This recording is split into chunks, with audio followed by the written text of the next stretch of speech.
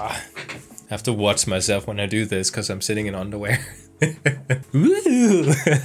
How high up can I go before it starts getting naughty? So today we're going to learn how to create a game using Python. I'm just going to close this down because this is immediately after the previous video. I am using Windows, which is something that I'm actually trying to actively get away from Windows. Like, I've been trying to do a transition for the past little while where I'm trying not to use these sort of products that are being monopolized by these big IT companies where they just start like injecting ads into our computer that we don't want. Basically, my point here is that I'm trying to get away from Windows 11 and I want to get into Linux. Totally off track here for a second, but basically we're trying to set up Python. So it recommends the Windows terminal, which started this whole thing. So Windows terminal supported by Microsoft can run PowerShell. I do have PowerShell. I do also have WSL. Oh, it even says here old cmd.exe still works, but outdated. Okay, you know what? We're gonna use Ubuntu then. So, Python 3 version. Yes, okay, that did not work.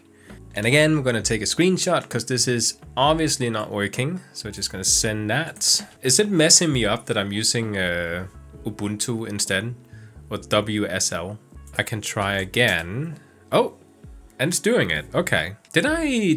Yeah, okay, it is installing pip. So now we need to verify that it works. I always love seeing this when I use the terminal. It just looks awesome when it's compiling and installing and doing different things. I look like a hacker. Okay, so it's done. So we can check for the version. So basically we have pip 24.0. Do this. Use a virtual environment. Okay, so we're gonna make a directory. And then we're going to go and create a virtual environment. And now we can upgrade. So we're going to do that. Boom. And it's going to work exactly like we expected it to. I'm going to install Pygame, which I'm guessing is a framework in order to either like a package or framework or something in order to start making games. Okay, so it says hello from Pygame community. Awesome. So right now we have a directory, but I don't actually have a game. So no, yeah, you do not have a game yet. You just have a project folder and a virtual environment. So inside the project folder, we're gonna create a file called main.py. We can just go in here. Which side? This side. Oh my God, it's so tiny. Zoom in. So this is our virtual environment. So what I want to do is I want to create a file which should be inside this directory here called main.py. And the main.py file, I believe, is the file that we need to initiate our application, which in this case is going to be a game. Okay, we're just going to copy the code here and we're just going to take it step by step. Inside of here, if I wrap it down, so we import the Pygame library so we can create a window and handle input. And we do that by simply importing Pygame, which we did just install. You have to see like C# and Python and all these programming languages. You have to see them as like, you have this base thing. And if you want to do something else with it, let's say you want to build a mobile game, or you want to build, not a mobile game, a mobile app, or you want to build a Windows-based game that you can, play on Windows, or if you want to build a website, then you have to figure out what framework and packages are used in order to build those things, and you import them into your applications. So in this case, we want to build a game using Python. So we're importing Pygame. We can also import system, so we cleanly exit the program when the window is closed. That's good. We need that as well.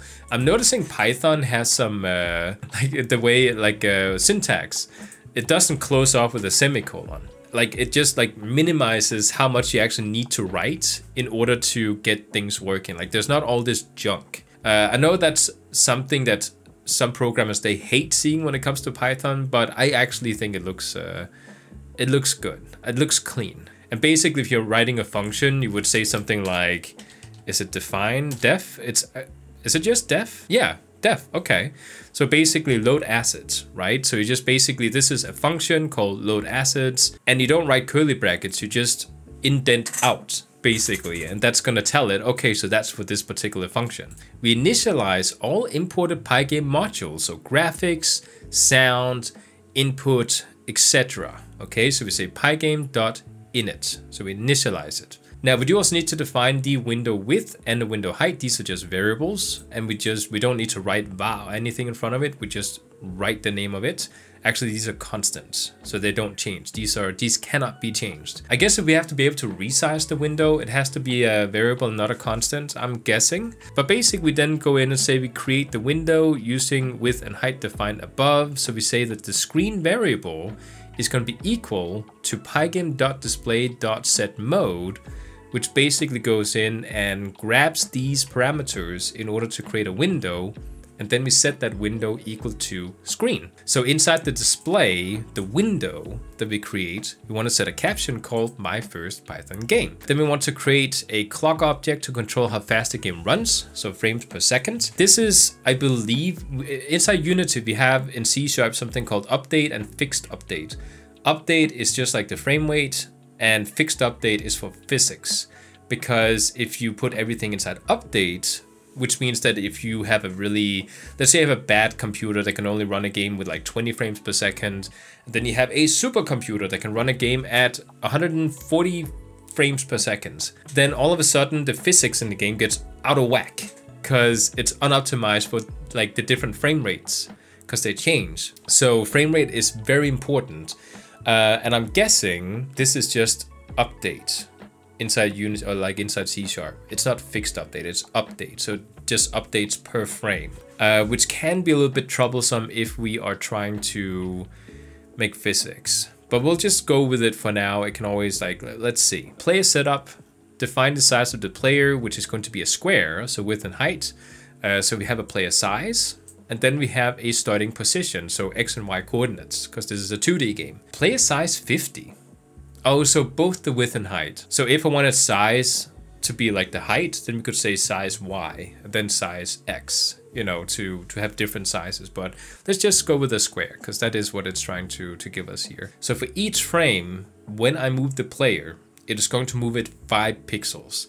And this is where the issue comes in if frame rate is different on different machines. This variable keeps the game running until the player quits, okay? So this basically variable is a boolean, it's a true and false statement. It says, okay, so if this one is true, then while this is true, so while it's running, then do these things. So in this case here, loop through all events, so keyboard, mouse, window, and close. So basically just going through if we have any sort of inputs, is the mouse moving, and are we closing the window? Then I guess, yeah, it's gonna set it to false. So it's gonna quit the game. So keys equal to pygame.key.getPressed.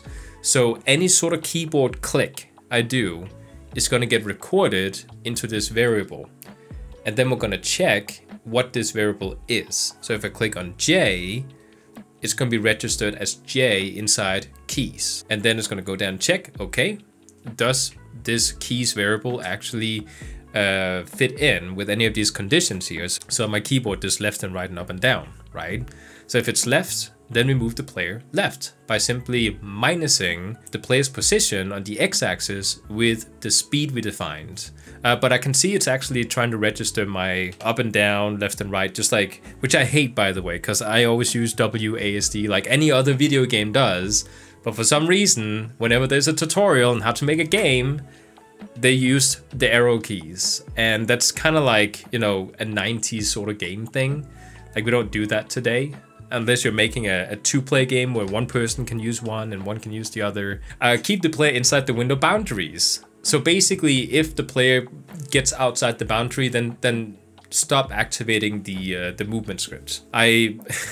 For fun at my work, just a fun fact, because I was bored one Friday, I built a game using JavaScript inside the browser because they blocked off all sorts of websites, and I you know, if I wanted to program something, it had to be JavaScript. I built this game where you have like little tiles painting over each other, and you had to like paint as many tiles as possible. In that game, you can move outside the boundary, which is kind of fun to see. Okay, so drawing. What is it called inside Unity? Rendering? Yeah, render, right? When you render the different objects. So fill the entire screen with a dark background color. Okay, so basically taking the screen and we say .fill, which is a function that goes in and fills. And then we say we want to have this particular color.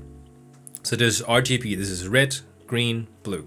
right? Draw the player as a yellow square on the screen. So pygame.draw.rect, which is basically draw this rectangle. So basically we're saying we want to draw on the screen, and then we want to have these colors here, this color, and then we want pygame.rectangle, which is, so pygame.rect. So we're basically, oh, it's because I saw it here. It's like, oh, I saw it somewhere. So we want to draw a rectangle, and it's going to be based on the player X, the player Y, and the player size. So in that location with that particular size, which was 50, I believe it says here, literal 50. Okay, so limit the game to 60. Okay, so this here is relevant because I was talking about game speed. But what if you have a device that cannot push 60 frames per second? I mean, you have to have a pretty old computer for this simple game, but there has to be some sort of solution there to avoid insane physics inside the game. What does flip do? It doesn't say. And then we have the exit. So pygame.quit and then sys.exit. One thing that I'm interested in here is, okay, so it's gonna draw my character, but if I then move my character, is it moving the rectangle, or is it gonna redraw it? Because then the previous rectangle is still gonna be there. I guess it's creating an object and not as much drawing in the square. Like if that's built into Pygame and that's how the engine works, or like the framework works, then that is probably fine. It is giving me an error message though. Let me send this to ChatGPT. Okay, well, according to it, it's gonna work. So maybe it's just because my text editor is not updated for Python. So let's actually run it. I think, is it gonna give me an error message now because I'm not writing Python 3? No, I guess not. Oh my god, it works. We cannot move outside the boundary. That's awesome. So, okay, so if we close this down and go in and we change the speed, because let's do that. Let's have it be 20. We go in. Oh my god.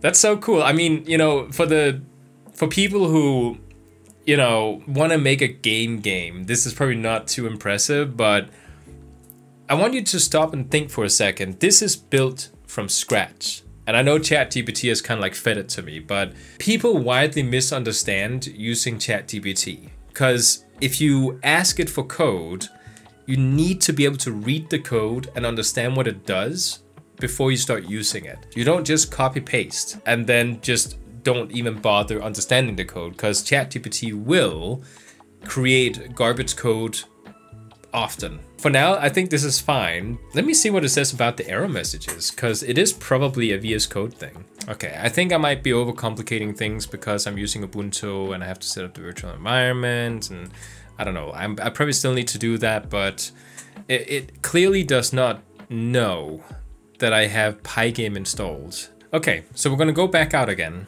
I'm gonna restart. We're just gonna delete everything, and I'm gonna go with Windows, PowerShell. So now we need to do everything from scratch. Okay, so basically we need to go and re-download Python for Windows. This is so dumb. And it should hopefully this time work without throwing error messages. Copy. There we go. Good. And it still gives me the error messages. Oh, that's so annoying. Python type checking mode overrides. Okay, so right now I'm not getting any sort of error messages. I just had to go in and change my extension. So I could have made this using Ubuntu or WSL in order to set this up, but I guess on Windows we're going to stick to PowerShell for now. But it was just an extension issue. This is one of the things I said, you know, like AI is good, but it's just a tool. It's not going to replace anything because you need to know how to use it. In this case here, it led me in wild circles. I basically installed everything twice and everything came down to an extension error. So it's working now. And if I actually run this, you can see that we do have a game running that can do something. Either way, this is the beginning. We set up a square that can move. And my recording here is 1 hour and 17 minutes long to get this working. This was basically just debugging for like an hour. in order to get this working, like just like my editor not giving error messages. First step in learning Python, at least Python gaming. What do you guys think? I think this is kind of awesome to see like an actual game being built, but it's not being built by some company owned, you know, application like Linux or not Linux, Unity or Unreal Engine. With that said, I hope you enjoyed and I'll see you guys next time.